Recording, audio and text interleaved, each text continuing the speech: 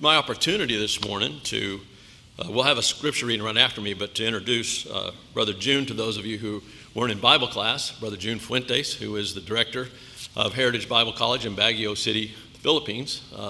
We established our work with them just shortly after this time last year when Brother June visited. He has got his wonderful wife Anna here with us. I know it's been great for Cindy and I to have them here this weekend because we grew a great friendship in the few days we were able to spend in the Philippines, and also all of the communication we've had over the last year, and wonderful work that they're doing over there. The students, if you were in Bible class, you got to see what they did. By the way, that if you weren't in Bible class, we recorded that, so if you wish to see it, it will be, we'll put it on the website as well, so you can watch that. But Brother June and Sister Anna are back stateside for at least another month or so, and then headed back for the work in the Philippines.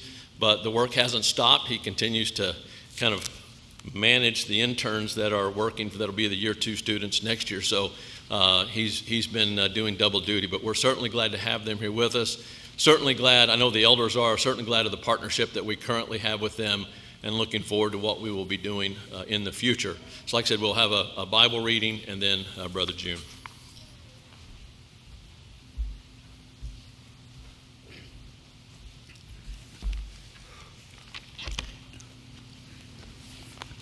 Scripture reading this morning will be from book of Isaiah chapter 6, verses 1 through 8. Isaiah, speaking of himself, says, "In the year that King Uzziah died, I saw also the Lord sitting upon a throne, high and lifted up, and his train filled the temple. Above it stood the seraphims. Each one had 6 wings.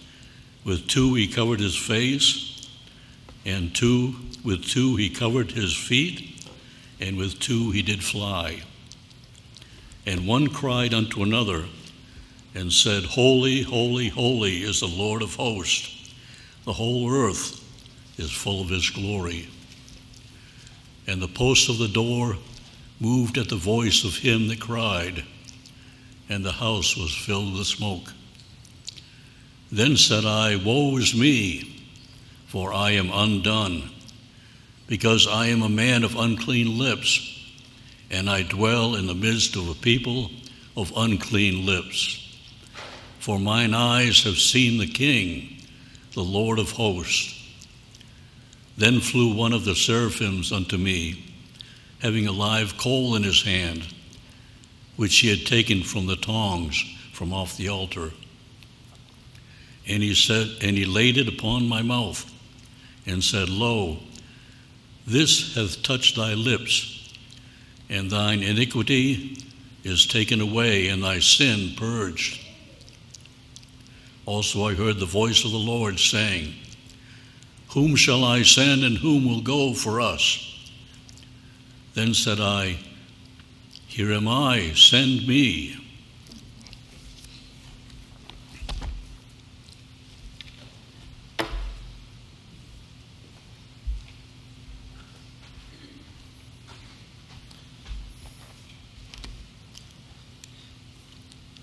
Again, I would like to express our thanks to God for allowing us to come over, to the elders that we had a great time visiting with the past couple of days, and also to the church here for your partnership with us in what we do in the Philippines. Thank you so much for having us.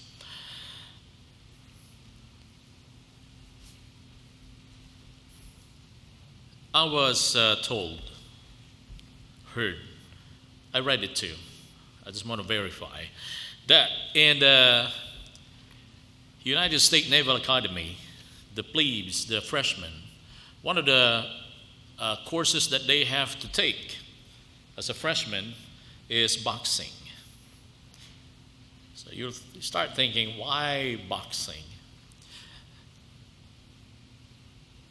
And it was told it's not just to build stamina for their physique, but there's a very important leadership lesson that goes along with not only learning how to box, but being in the ring with another person. And they said it's about getting hit and what you're going to do once you got hit. They are being trained to become leaders. But there's a lot of things that you do expect, but you don't really expect, especially when it comes to what reaction would come out of us. Somebody said that every boxer had a plan when they stepped into the ring until they got hit in the face. And then, it's to whom it may concern. They just abandon all their plan and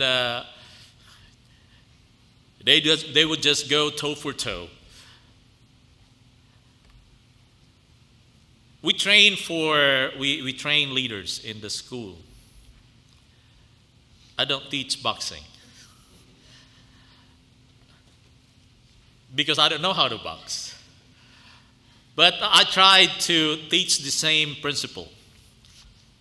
What do you do when times get difficult, when it becomes rough? But the best way really to teach that, I believe, is allow them to experience it. Now, in the school, it's kind of difficult for the student to experience exactly what they're going to experience in the field, because the field is much, much more difficult. But to a certain degree, they will experience some difficulties. And so one of the things I would do, and I hope that none of the students would be able to watch this, one of the things that I would do with the students is, especially if it's a go-getter, it's one of those students that when you ask, okay, who wants to do this, who wants to volunteer for this, it's one of those students that would always raise up their hands. They want to do everything because they believe that they can do it, or they have done it in the past. And so they believe that they're ready for leadership position. And so I would pick them and give them work to do. And typically, I'll give them work to do that it's going to be difficult or impossible for them to do it by themselves. They need people's cooperation. And so they will take it on. They know what to do and how to go about doing it. And they'll do it for a little while. And I have this one student when he was still a student. And he would do that in every time, I said, who wants to take the lead on this and who wants to do this? He would always raise his hand. And he is one of those go-getters. And it's basically his personality is my way or the highway. Once I get the position of leadership, then you watch out because you're going to do what I think needs to be done. So he would take on several of these responsibilities. And then, so I'll give him what I think would be the most difficult. Could be not the most difficult, but I know that he would need everyone else's cooperation to be able to do the job. 3 months later, he came up to me and he said, sir, I don't want a job anymore. Can you give me a different work to do? I said, why? And then he gave me, of course, all these excuses. And basically, every single reason that he would give me is it's someone else's fault. He was not able to do the job because it's someone else's fault. So we went around that reasoning for a little while. I said, if that is the case, then try to do this and try to do this. Now, without changing any of his strategy in the way he deals with people, nothing has really changed. So he would come back to me again and say, man, they're really difficult people. They're this way and this way. And then until such time, because I said, you stay in that job, you continue to do it. Until such a time he came back and he said, I think I don't know how to lead. I said, that's a good start. So what do you think needs to be done? And then he went through this process, but he said, that's not me. There's no way I could do it that way. I said, you better learn that, because when you get to the field, when you work for congregations, that's exactly what's going to happen. He said, what's the most difficult, what's the most important lesson you learned from this exercise? And then he gave me all kinds of lesson learned. That's not the answer. It's not wrong or right answer. It's just that it's not the answer I'm looking for. I said, no, that's not it. And then he went, he has a list of reasons, but I know that he knows. So I'm waiting for him to say it instead of me telling him what it is, especially in his case. And then finally he said, it's difficult to lead when nobody wants to listen. I said, why is that the case? He said, because I don't have influence over them. Isaiah chapter 6, verse 8.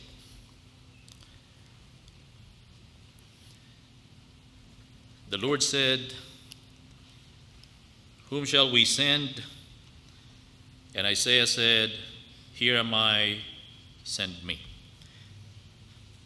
Perhaps one of the most popular verses in the book of Isaiah, all of its 66 books.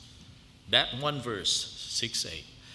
A number of songs were written, inspired by that one verse. And one of them would be the song we just sang. But the two verses immediately following verse 8, verses 9 and 10, would read this way. He said, go and tell this people. After Isaiah said, here am I, Lord send me, then God said, go and tell this people, keep on listening, but do not perceive, keep on looking, but do not understand, render the hearts of this people insensitive, their ears dull and their eyes dim. Otherwise, they might see with their eyes, hear with their ears, understand with their hearts, and return and be healed. Basically, what God is telling Isaiah is, since you volunteered, you go. Did you notice that? Isaiah didn't know what his responsibility is going to be, but he said yes. He said, I'm willing to go. And then later on, he found out what he's going to do. What he's really going to do is he's going to bring the message to Israel, to the nation of Israel. But at the same time, at the get-go, God is already telling him they are not going to listen to you. You go anyway.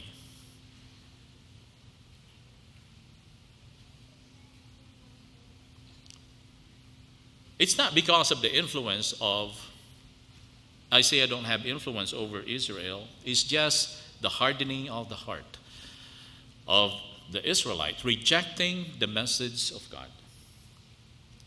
But the point we're trying to make is that Isaiah, as a servant of God, saying yes to God, I'm going, and then realizing afterwards that this is not going to be a walk in the park.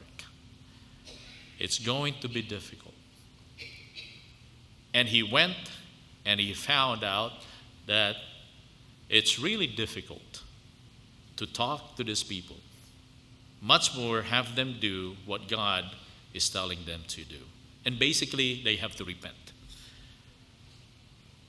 So the question is, what then? So what are we going to do in ministry? Because we're talking about ministry. Any ministry that we are in,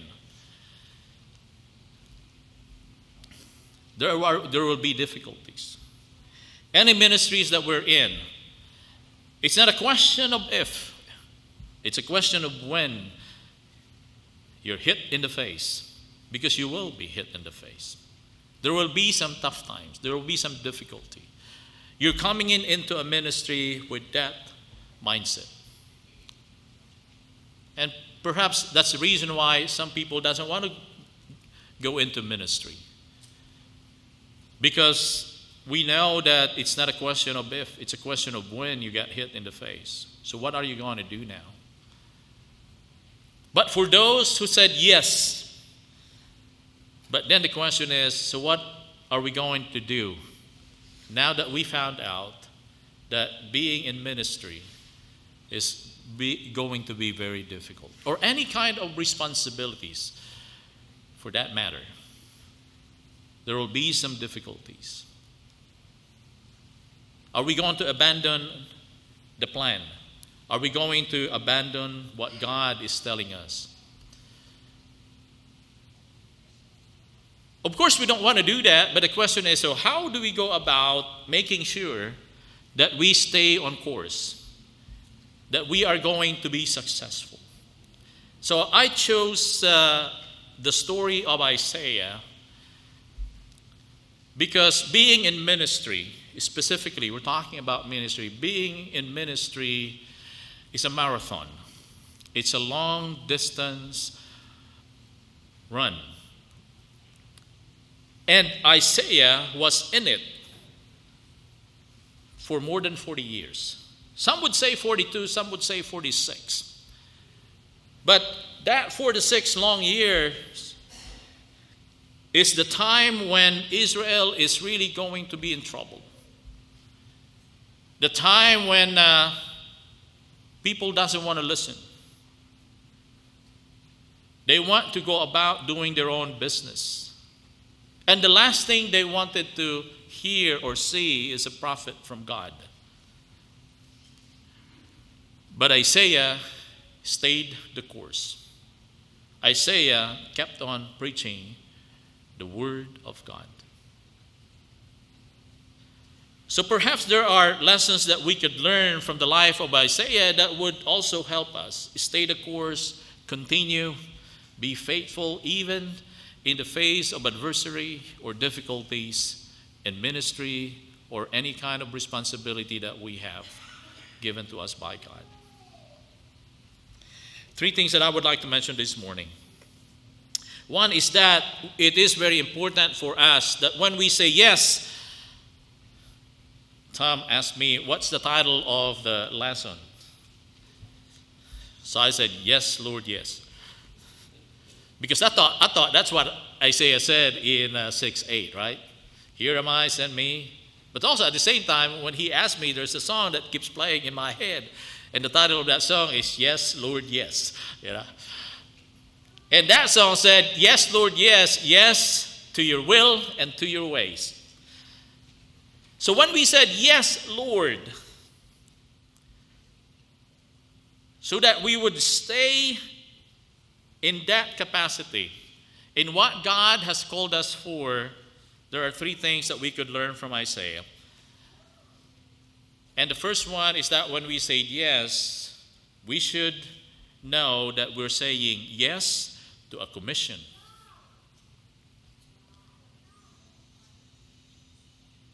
It is a command. It was not a request. We don't get to choose. Really, the only reason that is acceptable is yes. Because it is a commission. So Isaiah would start in verse 1, as we have read. And this commission that we're talking about, it's very important that we understand it is a commission, and we need to understand it is a commission from who? And it is a commission from God. And Isaiah knows very well in these verses who God is. He said, in the year of King Uzziah's death, I saw the Lord sitting on the throne, lofty and exalted, with the train of his robe filling the temple. Seraphim stood above him, each having 6 wings. And 2 he covered his face, and with 2 he covered his feet, and with 2 he flew. And one called out to another, said, Holy, holy, holy is the Lord of hosts. The whole earth is full of his glory. And the foundation of the threshold trembled at the voice of him who called out, while the temple was filled with smoke.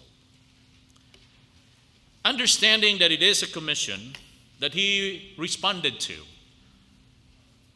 but at the same time understanding that it's a commission coming from God. And Isaiah said he is holy, holy, holy. Now, it is very important for us to know and be reminded that God is holy, because that gives us the right perspective of who it is that commissioning us.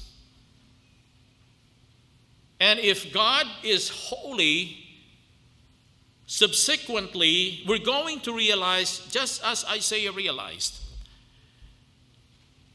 that he is a sinful man in front of a holy God. It puts Isaiah to his proper place. We cannot appreciate sometimes the command, the commission that we receive from God, because we fail to appreciate the very nature of God.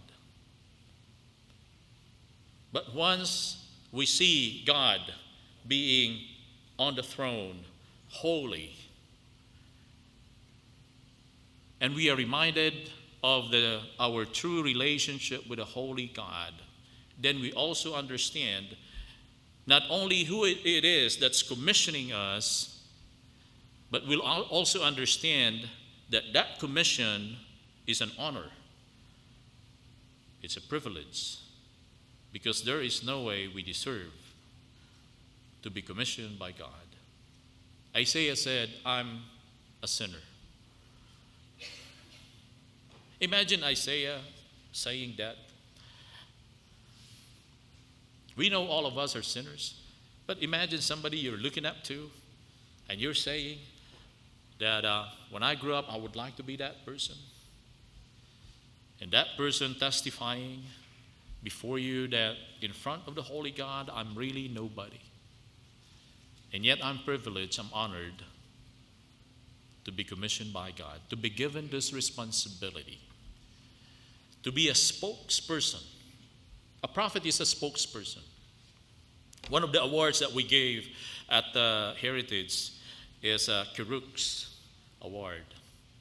And Kerux basically means a herald, a spokesperson. So you could say that the preacher is an Old Testament counterpart of prophets, because both are spokesperson of God. So can you imagine being the spokesperson of a holy God, knowing that you are in and of yourself a sinner and you fall short of God's glory? It's going to resize everything in its proper order of who we are in front of the holy God.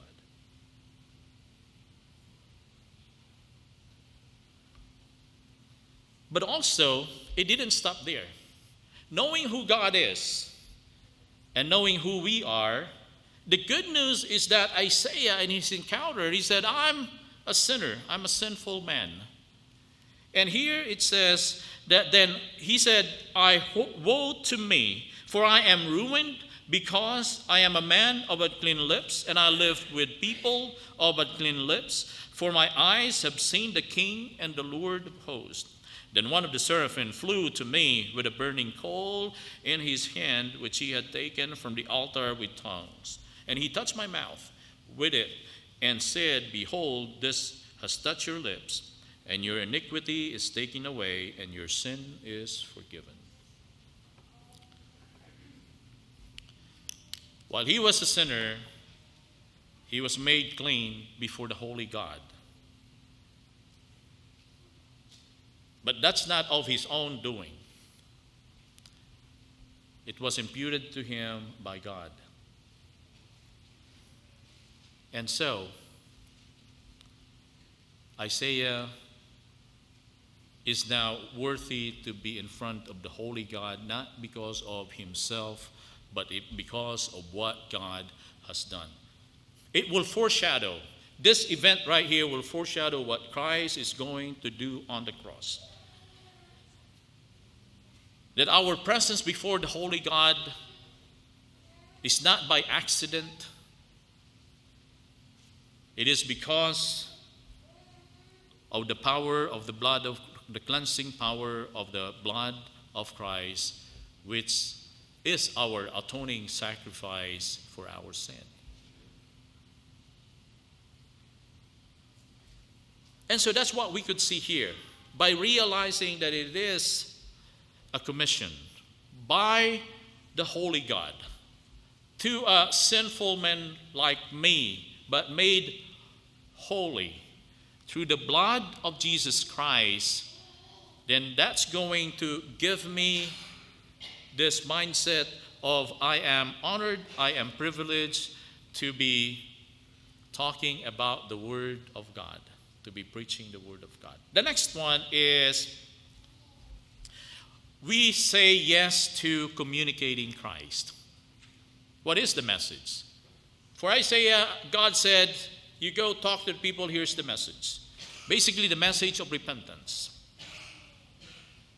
The message that we take is the message of the kingdom, and the message that we take is the gospel message. And at the center, the core of that gospel message is the message of Christ.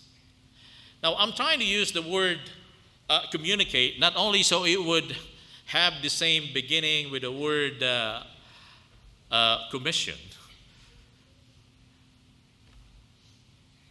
but so to remind us, because typically we say, okay, so it's preaching. I don't preach, so that's not my responsibility.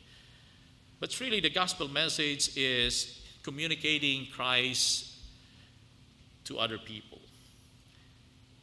And by using the word communication would have three specific important items in it. So we always say that communication to be effective has to be clear, concise, and consistent. So what is the message? What are we trying to communicate? We're trying to communicate Christ and the good news that comes with Jesus Christ. So until we realize how good it is, that we don't have to be perfect to be saved. But what we need to do is to be looking at Christ and the cross of Christ, and we put our faith, our trust in Him, and be obedient to what He tells us. We're not going to realize that it's really a good news, because it's not about me and how good I am, because I'm not. So the message is Christ and the cross of Christ. So Paul would say it over and over again. I don't want to preach anything other than the cross of Christ. That is the gospel message. In a nutshell, that is the gospel message.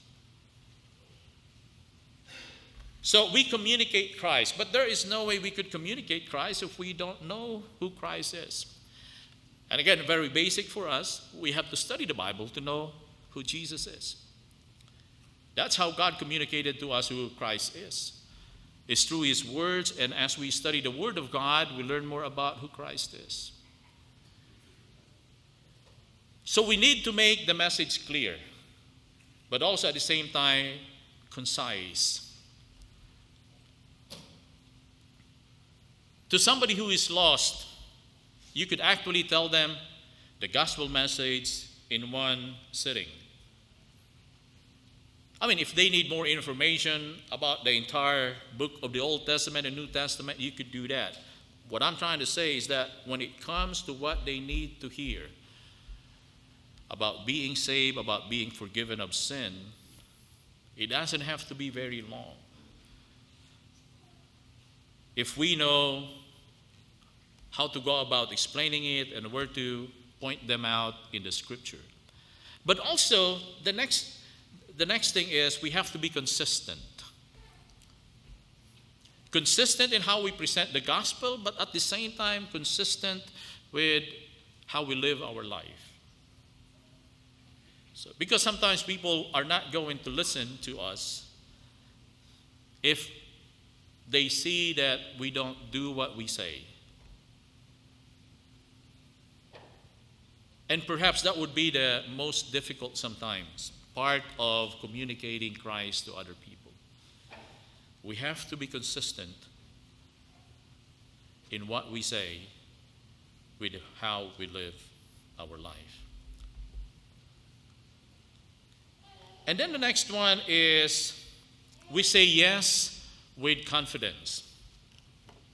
So earlier we read verses 9 and 10. And in verses 9 and 10, after God said whom we're going to send, Isaiah said, here am I, send me. Okay. Someone said it's almost a comedy skit because God was asking. It was only Isaiah in front of him. So we don't know if Isaiah started looking to his life and to his right and to his left and really didn't see anyone but himself. And so Isaiah volunteered and said, here am I, send me. I don't think that was the case. I think Isaiah said yes to the commission with confidence. And so later on, when he was told by God, okay, I'm sending you to Israel, to the nation of Israel, but mind you, they're not going to listen to you. You continue preaching anyway. And then in verse 11, Isaiah asked at least this question. He said, as if he's saying, okay, Lord, it's going to be difficult. They're not going to listen to me. But here's my question. How long? And then this is the answer that Isaiah got from God. And it's very good. I mean, until cities are devastated and without inhabitant, houses are without people, and the land is utterly desolate. The Lord has removed men from afar away, and the forsaken places are many in the midst of the land. Yet there will be a tenth portion in it, and it will again be subject to burning, like the terebinth or an oak whose stump remains when it is felled. The holy seed is its stump.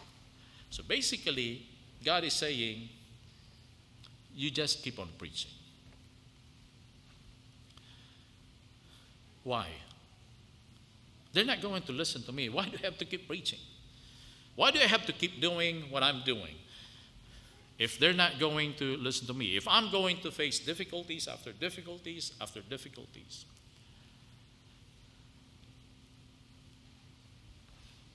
Because God said there will be a remnant, a stump. What God is saying, there is hope.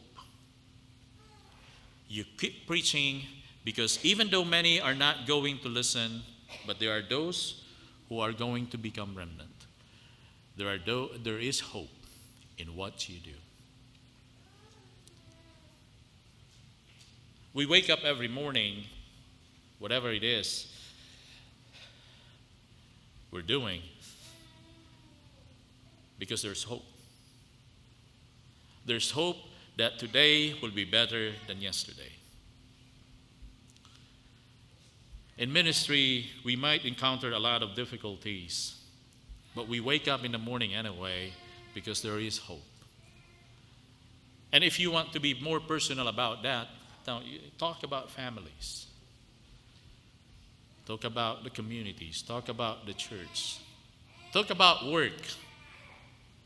You wake up in the morning believing confidently that there is hope.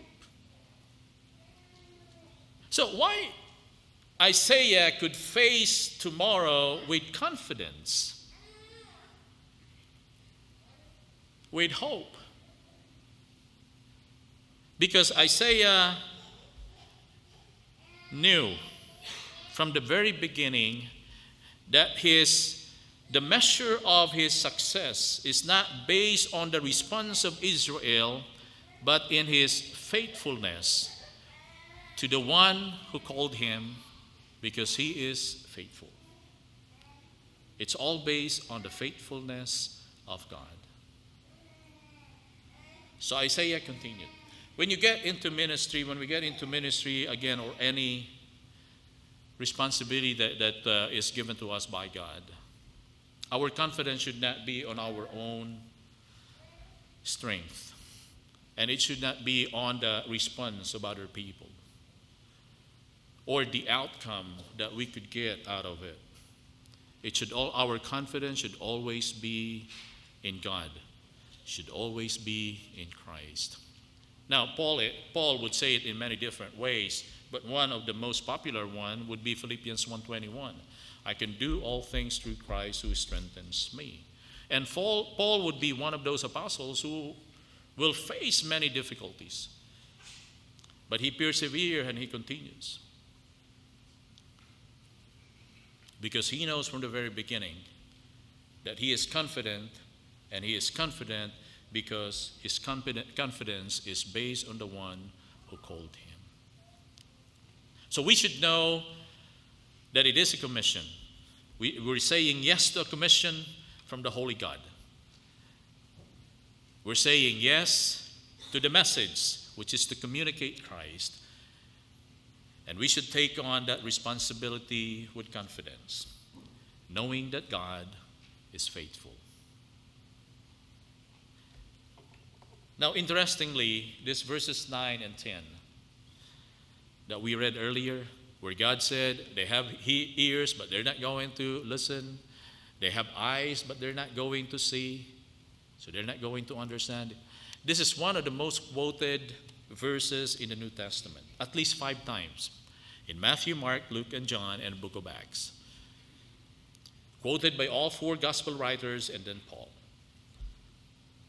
Written by Luke. And so we go to one of the passages in the New Testament that it was quoted, and it was quoted by Christ in Luke chapter 8. In Luke chapter 8, Christ just got done telling the crowd about the parable of the sower. And then after he preached to them through a parable, they listened to Christ, and then according to the text, they left. And then the disciples stayed, but the disciples also didn't know. They were confused about what's the meaning of the parable. And so they asked Jesus. And so Jesus would explain to them the meaning of the parable. But first, he's going to quote Isaiah chapter 6, verses 9. And he said, it has been granted to know the mysteries of the kingdom of God, but to the rest it is in parables, so that seeing they may not see, and hearing they may not understand. And then he goes on to explain that the seed, the 3 S's, the seed is the word of God, the message coming from God. It's specifically in the text, the kingdom of God. The other S is the sower. And Matthew would call it the parable of the sower. The sower basically is faithful in scattering, broadcasting the seed. That's his work, and he was faithful in doing that.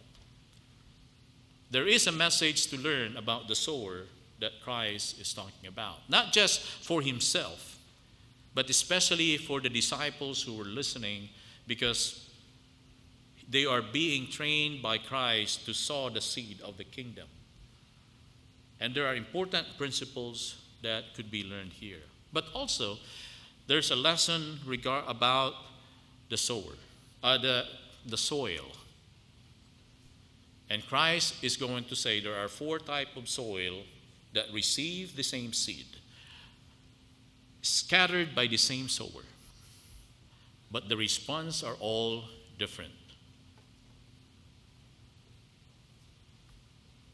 The difference is the heart, the condition of the heart. Some hearts are hard. The seed, the word of God, would just bounce off. Some are rocky, stony. It will spring out, but the heat of the sun, the difficulties of life is going to wither it away. Some are like thorny ground. It will be choked. Not just by difficulties, but could also be choked up by pleasures. Although we say that the competition of the Word of God in our hearts mostly are the difficult things that we experience, but really in many cases it's the competition. And the competition are going to be the good things that we are after, that we're working hard, very hard to get. And it becomes a competition for the Word of God. The pleasures of this world. We get too busy doing things that we think are good, and then it takes us away from God. And so we say that sometimes we have to be very careful by what we pray for, because sometimes what we pray for are blessings from God, are good things, but sometimes once we get them, it's the very same thing that we prayed for that choke up our relationship with God, because it becomes our priority. And then, of course, there's the good soil. So why it's good? It's because it took in the Word of God. The person hears the Word of God and responded.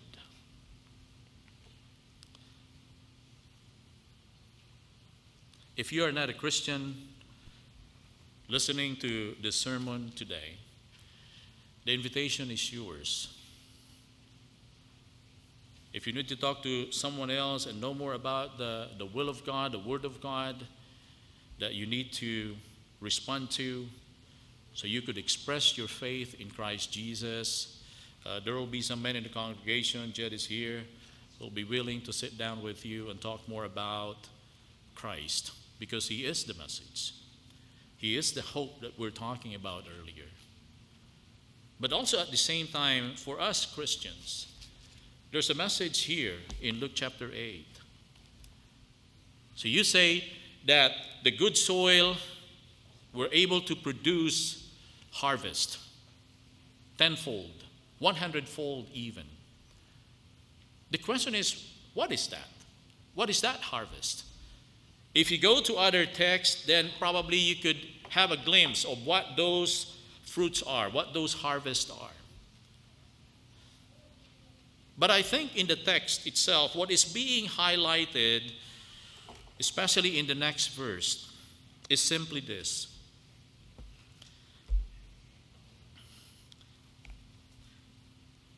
Verse 16. Or let me read 14. The seed which fell among the thorns, these are the ones who have heard, and as they go on their way, 15. But the seed in the good soil, these are the ones who have heard the word in an honest and good heart, and hold it fast, and bear fruit with perseverance. Now no one after lighting a lamp covers it over with a container or puts it under a bed, but he puts it on a lampstand, so that those who come in may see the light. For nothing is hidden that will not become evident, nor anything secret that will not be known and come to light. So take care how you listen, for whoever has, to him shall be given, and whoever does not have, even what he thinks he has, shall be taken away from him. It's a different parable. It's a parable about the lamp. But the way Luke would write it, as Christ would discuss these different parables, they would put them all together, as if telling the reader, Luke's reader, that the fruit that come out of us listening to Jesus, being disciples of Christ, is that we would be the lamp, the light of the word. And naturally, if you're going to light one, you're not going to hit it. You light it for a purpose, and that is to light the path of those who are in the room. People who listen to Christ, people who are Christians, we have a responsibility, and that is to become that light for other people. It's what come out of us because of who we are in Christ.